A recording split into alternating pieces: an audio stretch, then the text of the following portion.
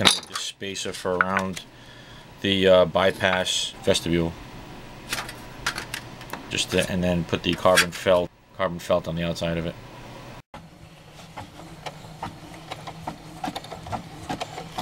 Alright, we're going to get this carbon felt sewn up because it only comes in, well, I can only get it in small pieces at Home Depot.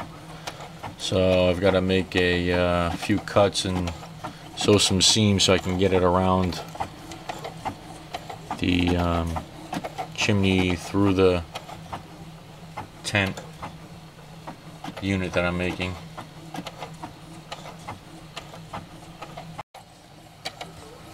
Alright, I'm trying to just make a continuous loop on this so that when it's cold and your dexterity's down, you won't have much of an issue. Last night when I was doing it, I noticed it was pretty cold and my fingers didn't want to do much, so I'm thinking we're going to make this sleeve that slides over the small piece of coagulated aluminum that I formed, and then we can just slide this over it and attach a piece of Velcro to the outside just to make sure that it doesn't fall. So I think that's what we're going to do. Through the fabric unit, you're going to have a convective loop where the there's going to be heat exchange here, rising out, introduction of colder air coming through. So that's going to cool off the aluminum pipe, and the carbon felt will be attached to the outside like such, and small piece of Velcro just to compress it lightly, and then of course the it'll go through the zipper, and you've got that air transfer, and I think we're going to be fine. I mean, last night it worked and we didn't even have something as nicely set up as this. Make sure you snip these edges so you can slide the sleeve over better. It'll just catch if you don't. So just give it a little slice and a little crimp and you're all set. We've got it crimped, and felt slides on. Be certain to make sure that the rain guard will be wide enough to ensure that if it does rain that you're not getting too much seepage into your vestibule. Well, that through the tent transfer unit there is working incredible.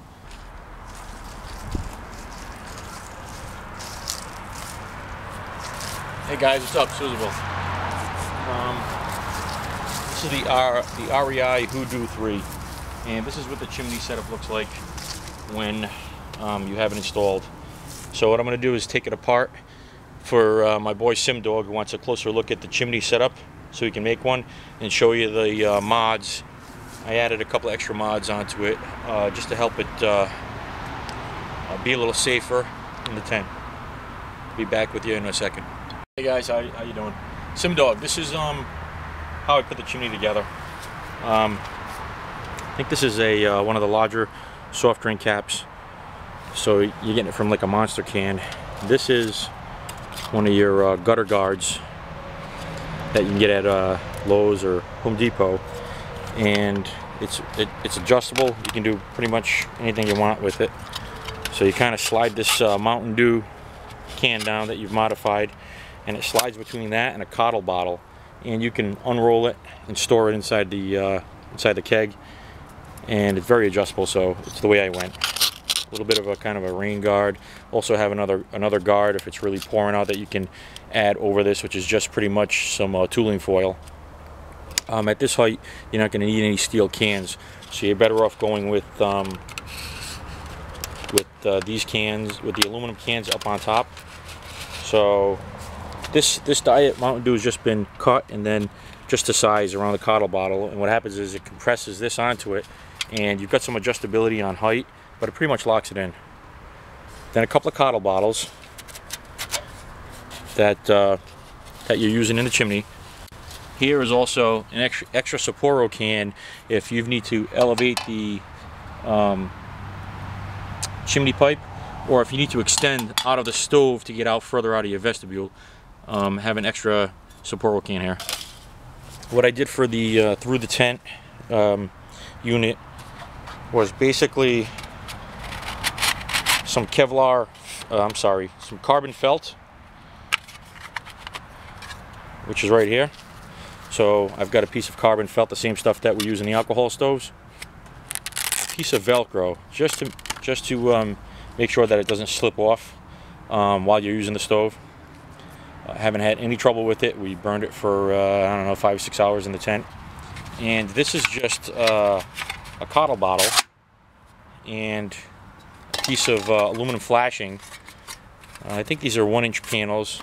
They're folded like an accordion and riveted with steel rivets. And if you need to go over, if you need the transfer application to go over a fatter can, you can just open these pleats up a little bit, stretch it. You can leave them a little tighter for the coddle bottles, or stretch them out and then retighten them if the situation changes.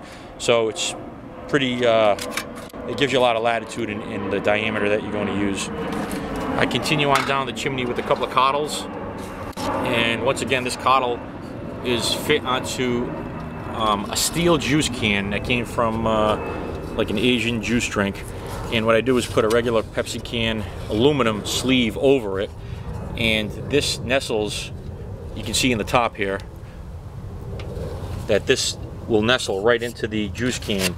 So this flanged end, tapered end, I'm sorry, will go directly into that other can, and I just raises this a little to lock it in place, and there you go, it's locked in place.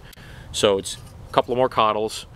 This is like a V8 can cut in half, and cut the end out, and that's just used to, it slides up and down this juice can just to hold this coddle bottle in place, because you're going to start changing diameters in cans.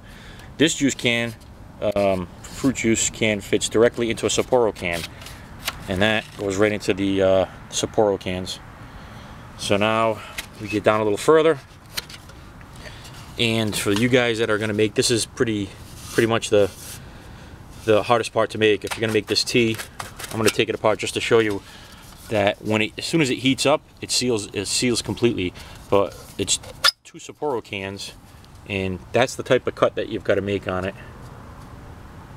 All right, that was done with just tin snips, and because it's a flared can,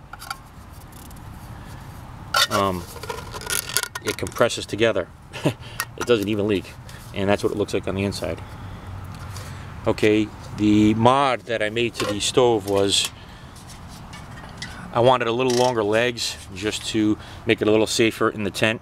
I had no trouble with the legs melting off. I had steel 6-inch hex nuts, 5/16 by 18 twist on here, and it worked fine. And I had the matching T-nuts. But what happened was I wanted longer legs just so it would be a little safer on the bottom, even if I'm using Reflexit. And I decided to go with some aluminum tubing. But of course, this allows you for adjustment right here. So if the ground's unlevel, they just self-level. Also, there's a little bit of steel here, so that the heat that's transferring from the unit is going to come down the T-nut and onto the steel and kind of dissipate, and the aluminum isn't going to be in direct contact with the mini keg itself. So, and we have this disc here, which is steel, and that's going to help dissipate some heat before that heat gets transferred down to the aluminum. Also going to add a couple of holes in the aluminum so that it cools. It'll be more self-cooling. There's a little bit of JB weld here. They fit pretty snugly, but you're going to have to JB weld it. And all the pressure is going downward, so there's no issue with rigidity or structural stability with this design. In fact, it makes it much safer. Look at how high it sits off the tent. It's a lot safer.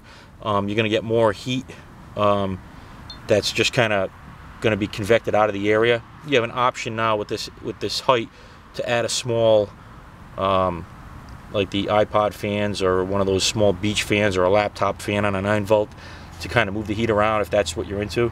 It's an option, just another option depending on the type of hiking you're doing or camping, whatever.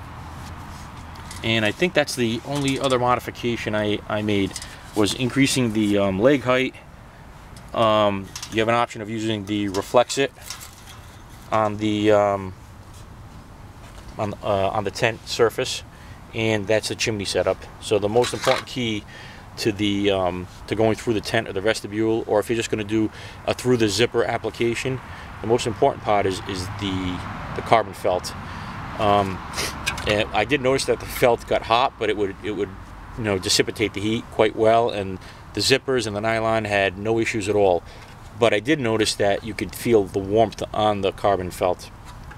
As soon as I added this air baffle, so that this wasn't in direct contact with the chimney, as soon as I added the air baffle, the carbon felt actually stays cool to the touch, and your tent is safe. So you still got to exercise caution, but that's what I did. If you have any more questions, just send them to me, and I'll try to get some answers out to you. And in the process of putting together a list for a couple of the guys on the parts that are needed to actually make this. So the only thing we've got left to do is put a cap on this end, but figuring on hanging that off the back of the pack anyways. So if you want to know if everything really fits in here, it really does. Carbon felt, Velcro, gutter cap, all the legs, the air baffle for the chimney, and the full chimney for this tent. So it does fit in here. Is it hard to put in there? Yeah, it takes a minute. It's not hard. Easy to come out, and when you put it in, you just kind of keep telescoping things until they fit. You probably won't put it in the same exact way every time, but the two Sapporo cans always go on the bottom, and the other two on top. Peace. Gotta love this gear rack, but there's that heater right there. Get some there's my gloves, so you can tell that it's not that big. Gotta love this thing.